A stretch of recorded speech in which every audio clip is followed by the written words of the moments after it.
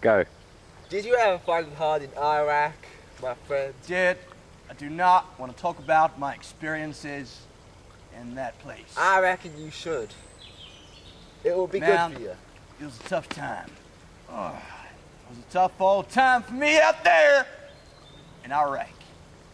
My brother, we was in the sticks, fighting a crack elite troop of Iraqi towelhead warriors, and we was ambushed from the left by a reverse switcher pincer, and my brother Chunk got shot. And an explosion that removed his hand, and from blood loss, my brother died. That was the day my world ended. The day my brother Chunk died. I am so sorry, man. Why did you get hard, discharged? Man. My soul became a black pit of swirling nothingness. And that night, in my tent, in my sorrow, I tried and attempted to digest a grenade. You did not. But I was interrupted halfway point by the colonel, who said, "Boy, what the fuck are you doing eating that grenade? Stop that. You're honorably discharged because you are a danger to yourself and your fellow soldiers. Get your ass out of the army, boy. Here's $50 to spend on a hooker." That is some story there. It's my story, man. I'm a man of depth, passion, mystery, and flame. There's the truth. I also have an enormous wang. Tell me about your childhood, Johnny! Well, ain't much to tell, really.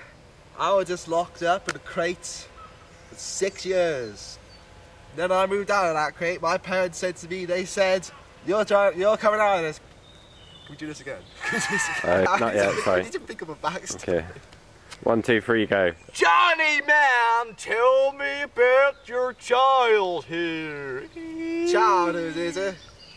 Well, gee, I don't think there's much to tell, really. I guess for the first 6 years of my life, I was just locked up in a cupboard underneath the stairs. Man? Why the shitting fuck were you locked up in a cupboard? I've been beating him with an ugly stick, man. My parents said to me, Johnny, if you ever went to set foot outside and out there, outside world... So let's get this straight, man. Let's beam it on the zone. At birth, you were locked in a cupboard? Well, this was before birth. That's fucking harsh, man. My mum left me. She dug out of there. I mean, as a very embryo, you were extracted from the womb and manifested into a cabinet made of wood? Something like that. Shit! I then spent the next 20 years of my life watching Star Trek. Fuck! Repeat. But I was forced to. Damn! And ever since then, I've been too scared to go outside in this here world. Star Trek's for homosexuals, man. That there ain't true. That said, that old Captain Janeway, I've seen some pornographic images of her on the internet, and I say she's got some mighty fine hooters. You leave Captain Janeway out of this. Sorry, man. I'm sorry, I would have been insane, man. Flaking through the terminal. I'll fall. Something good. Wait, first.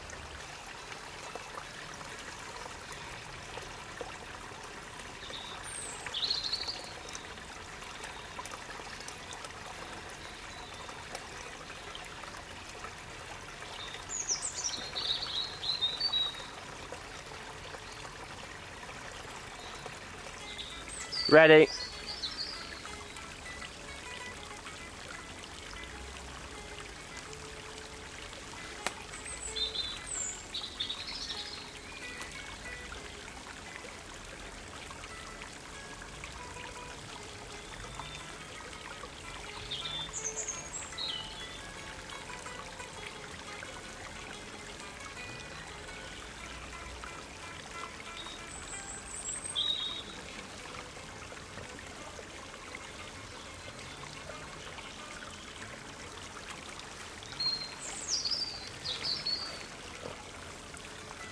Now, just point and say, hey, what's that?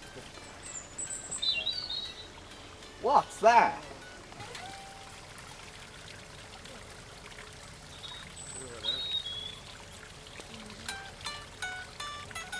Sam, you have to say what you're saying. Ready? What you saying, man? Right, look at the camera. Yeah, just look at it and See you, man. when. This here! Look at this! Ready? Ah!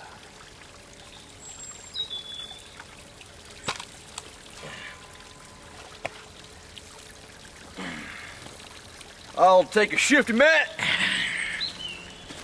Why? It is nothing but an engine totem. Ah! Have no fear, Johnny boy. I shall get rid of it. I don't know. Okay. No, I just. Feeling about it. Say that now. It's a bad idea, man. Don't do it. Yeah. Go on, Max. Bad feeling about this. See, what, are you recording now? Yeah, I'm ready now. I don't know, Shape It. I got a bad feeling about this. Nah, I'll deal with it. Got me in then? No, Fuck this shit, man. not yet. Ready when you are.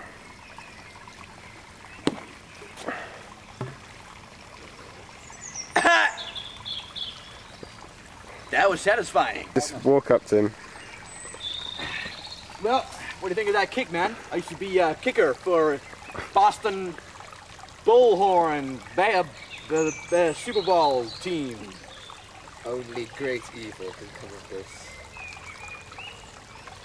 Don't be a pansy, man. It's just a fucking totem, an engine totem. Doesn't mean shit. I got a bad feeling, that's it. Man, I kicked it. Nothing happened. If I can kick it, that means any bad shit comes out of it. I'll kick that too. I am the kicker, man. Fucking kicker. I guess so. All right, let's go.